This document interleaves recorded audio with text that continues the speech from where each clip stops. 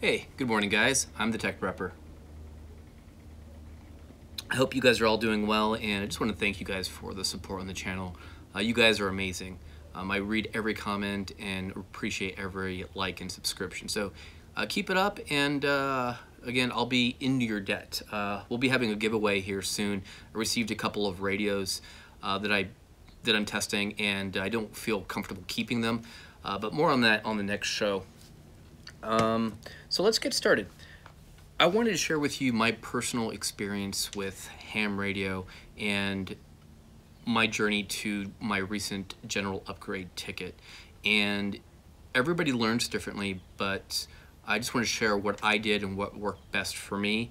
And feel free to take what you want and just ignore what wouldn't work for you. So I've been into the hobby now for about 3 years, and the way that I passed my first entry-level technician class license for ham radio was by buying a very inexpensive $30 Baofeng radio because I was not sure if I was going to enjoy the hobby. So very minimal investment. And I think I even spent another like 30 bucks on the cable. And then I spent $30 on Gordon West's technician study guide. So for less than $100, I was able to figure out whether or not I wanted to get in the hobby. And I was largely successful. I passed my technician class exam about 3 years ago. So why did I want to get into general? Well, there were a few reasons. There is a YouTuber, Julian Oscar Hotel 8 Sierra Tango November, and he has an excellent channel called Survival Tech Nord, and his big focus is operating in the field with minimal power, QRP, and basically trying to figure out what's the best setup to deploy a station in the field, whether it's the antenna system, power distribution, power management, radio. And I saw that and I thought, well, this is a great time for me to get hooked and bridge my love of the outdoors with amateur radio. So I had my technician class license, and at that time, the radio that seemed to be the favorite QRP radio was the Yaesu FT817. This happens to be the 818ND. It's the successor. Too bad for me. The ICOM 705 just came out, and that would have been the radio for me, but this works just fine. So while I was studying for my general, I started 1 year ago. Okay, so that's an important data point. I decided that I would push my technician class license operating capabilities to the limit on 10 meters. And I got into digital, and I purchased the Signal Link USB modem. And the bands were very spotty. 10 meters did open up for me in the summer, and I was able to make a lot of contacts. But one thing I really learned was a lot of the information required for general, because I spent so much time experimenting with 10 meter HF. I built my own dipole antenna, and learned to use all the software, learned to use the features in the radio. So at that point, I think without even studying for the exam in particular, I think I was close to probably a high 60 pass rate. So again, going this route is not for everybody, but I knew that this is the direction I wanted to go. This was the radio I wanted to go with, and that was the mode of operation I wanted to do in the field. In terms of study aids, I decided to go with the Gordon West. Actually, no, that's not true. This time around, I decided I wanted to go with the ARRL manual, and the reason for it is I really wanted to understand the material for my general and not simply pass the test through rote memorization. This was a year ago, actually just shy of a year ago, and the lockdowns started back I think in March, and all the testing centers pretty much closed, and I basically put this on hold.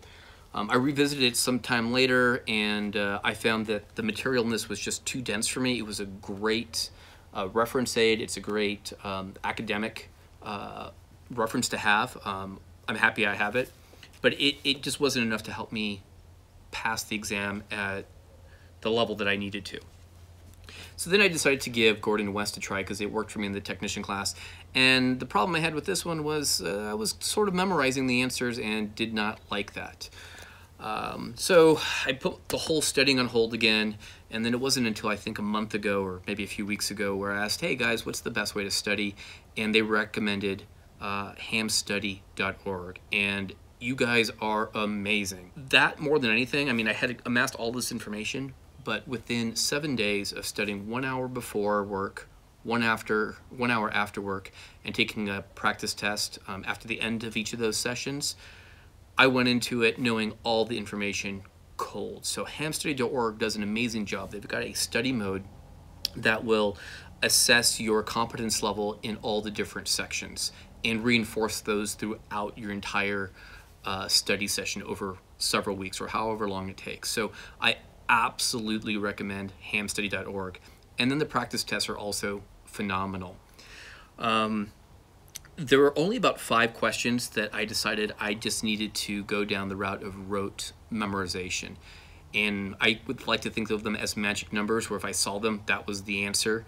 I'll try to put them on the screen somewhere if I can remember which answers or which questions I actually memorized, because I just did not want to deal with the really complicated formulas. In terms of formulas, there were a few that I memorized cold the entire time and was able to derive the answer every time. The first was just for basic power. So watts equals amps times volts. And then based on what I'm solving for, I can just use simple algebra to find the other variations of that formula. Same thing applied for Ohm's law. I just memorized one of the versions and then was able to solve for it. And then between the two, I was able, again, using basic algebra to solve for anything. So I didn't use the whole circle scenario. I just learned 2 versions of each of those formulas. And then there were a couple of tables that I did kind of commit to memory, and now it just won't go away. One is the dB chart, and the other one I think was just for the metric conversion from milli all the way up through pico. And that also ended up taking me well over the finish line on passing the test. So I want to give a big shout out to the Thunderbird Ham Radio Club. They were the ones who facilitated the event in a very safe way, given everything that's going on. Everybody was super helpful. And I took the test, I think it was Wednesday of this evening, and my upgrade ticket posted Thursday. And the first thing I did was take my Yaesu FT818, hooked it up. I went ahead and adjusted my ATOS 25 antenna to 20 meters, tuned it with my Zoom rig expert, and jumped on FT8, and I made a contact within, I think, just a few minutes. And the contact was 1,500 miles away, 15.5 I think it was exactly, in Indiana. And the bands were so open. They looked like the first time I did Field Day 2020, and 10-meter band was open because obviously it was a contest. It looked just like that in the middle of the day in November. So the upgrade absolutely is worth every ounce of effort I put into it. So guys, let's talk about what's next for the channel. I want to follow Julian's page and get out in the field and operate portables. So I purchased 2 things last night. One is a excellent end-fed half-wave antenna from Pactena. Thanks a lot, George. I did pay for it, but he did answer a few questions for me, and it looks like he's got some really quality gear on his end. And then I went with the Soda Beams, has a 6-meter carbon fiber mast, and I bought it mostly because I want to be able to really do man-portable work. So there'll be a lot on that channel, or on this channel. Outside of that, I've got some really cool battery projects I want to do, and a giveaway. I actually have a vendor that is sending me radios right now, and I don't feel comfortable keeping the equipment.